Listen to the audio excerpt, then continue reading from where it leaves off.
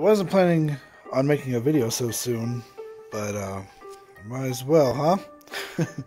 So I had another issue where my idle was really high. So the first thing I did was, I got out my brake clean and I was trying to spray all over, trying to get it to where my idle would change, but it wasn't anywhere. So I'm starting to think it wasn't a vacuum leak. Of course, do that when your car's cold if you're going to do that. You don't want to spray on like your turbo with it hot, and that could go boom boom, some fire. But so yeah, I was running out of ideas.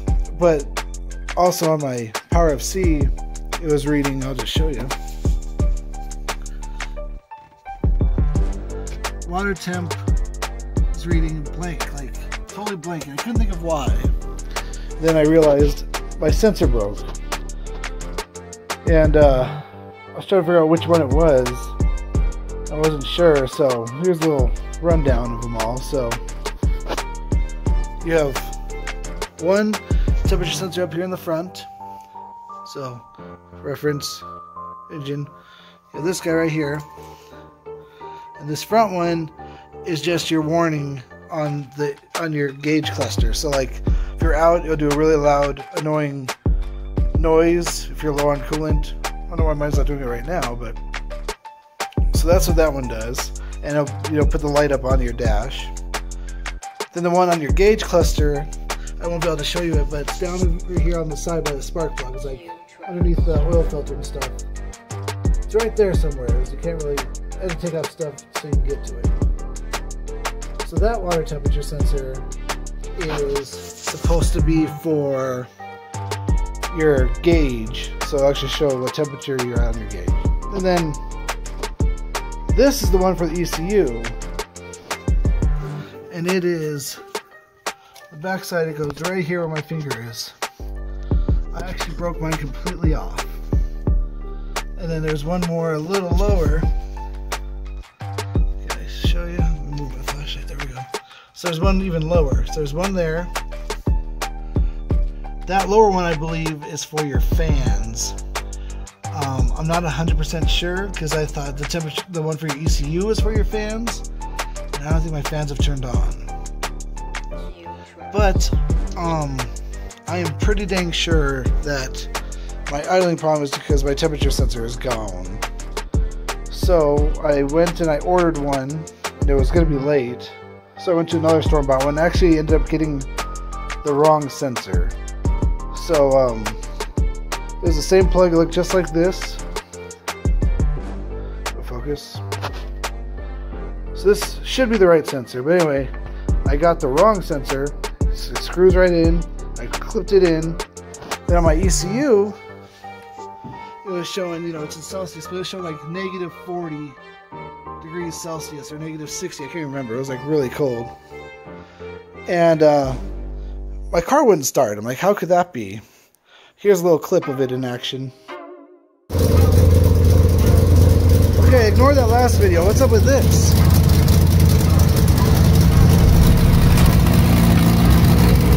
Temperature sensor unplugged, it idles perfect. The second I plug it in, it won't start and it dies out. Look at this.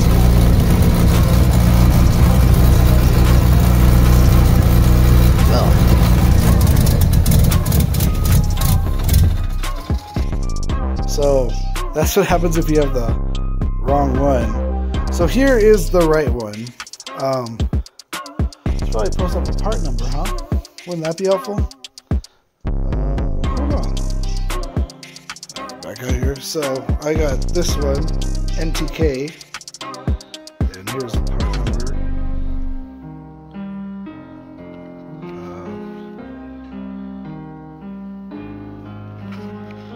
So the difference between the two I got was the plug and everything was the exact same. It didn't come with because there's a O-ring here. I should say a washer. It didn't come with a washer. It came with an O-ring, which was different. And then also, focus.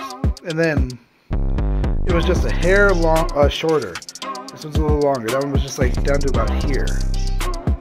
And I'm assuming that's for the other temperature sensor. So Like when I plug this one in, and I haven't started it yet, but the temperature went way higher. Let me show you. So I just plugged it in, just sitting there.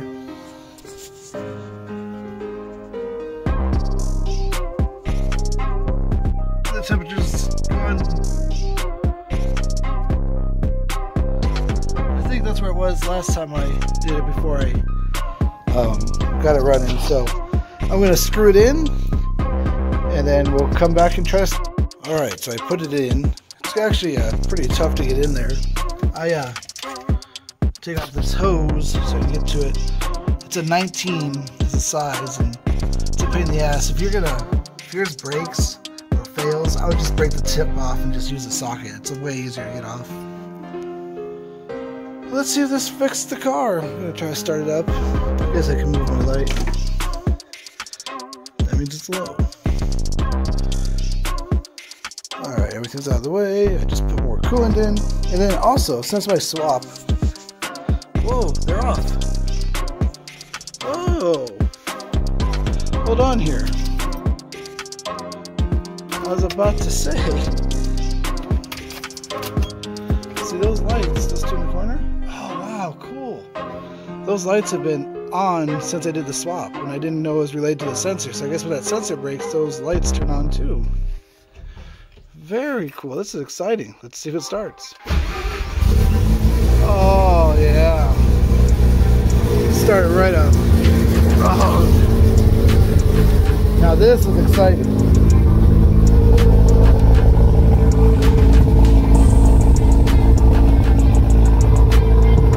Just one little poop of smoke.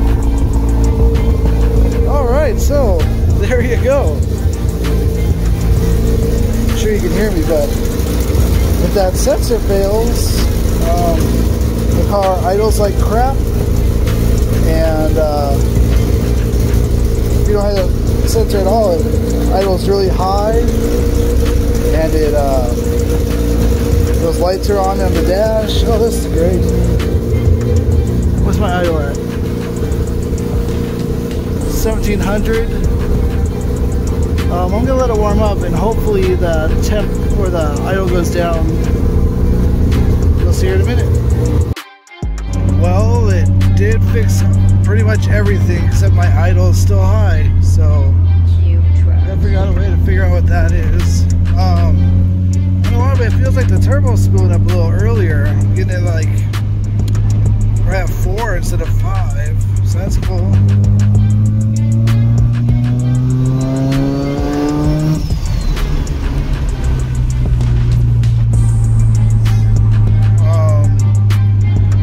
Fix my idle.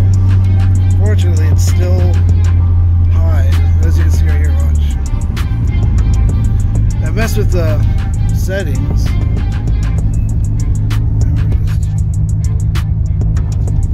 1500.